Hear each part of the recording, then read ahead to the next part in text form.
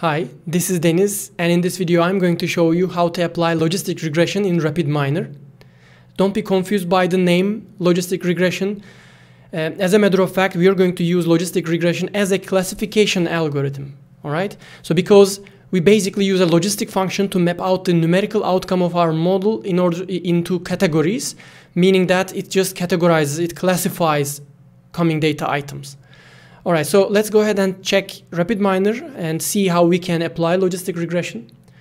First of all, I will require input data, and I'm going to just load it from the samples, and this time I will just use the sonar data, and let's check how the sonar data look like.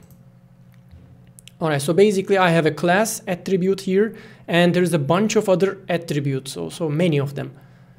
Alright, so these are all numerical values, but we only have the class as a categorical variable. So this is basically rock, and what else do we have? Rock or mine. Alright, so basically these are the sensor measurements from a ground penetrating radar or sonar or some sort of a signal, and then we are trying to categorize, classify what kind of an object was that we are detecting. Right. So let's go ahead and use our model, create our model, logistic regression. We have a logistic regression block. We'll just use that. But before doing so, let's go ahead and split the data. Yeah. There we have create the partitions. As always, 2 partitions. This is not, yeah, all right. So of course, so this is not the only way that you can partition your data or apply some sort of a proper validation method. Maybe you could also use cross-validation, but let's go ahead, for the sake of simplicity, let's go ahead and create 2 partitions. So I created 2 partitions. The larger portion is the training set, 70%, and the smaller portion, the 30%, is going to be my test set. So I will require an apply model block so that I can put my unlabeled data as an input here, input to here, and also my model from logistic regression should come as an input to apply model as well. All right, so as the final step, I would like to measure the performance. But performance of what? It's a classification. Don't forget, it's a classification performance block. So I selected the classification performance block.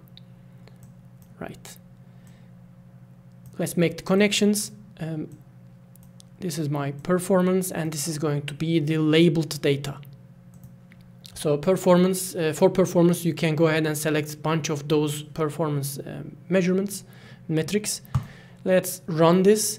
All right, so what we see here is that we have the class, the original class, and we also have the predicted class, right? If you take a look at the performance tab, we see that the accuracy, the test accuracy is almost 71%. And we also see the confusion matrix that tells me what kind of mistakes my model is making, right?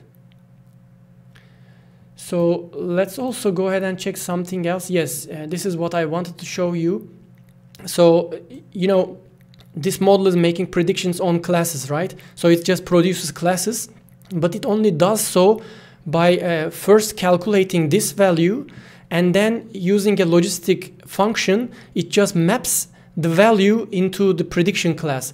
And this is actually the confidence of how far away that particular data point from the decision boundary. So this is not the value that it's calculating, but this is the confidence. So the higher the confidence, the farther away the data point is from the decision line. Okay, so that was it. That was basically logistic regression in Rapidminer.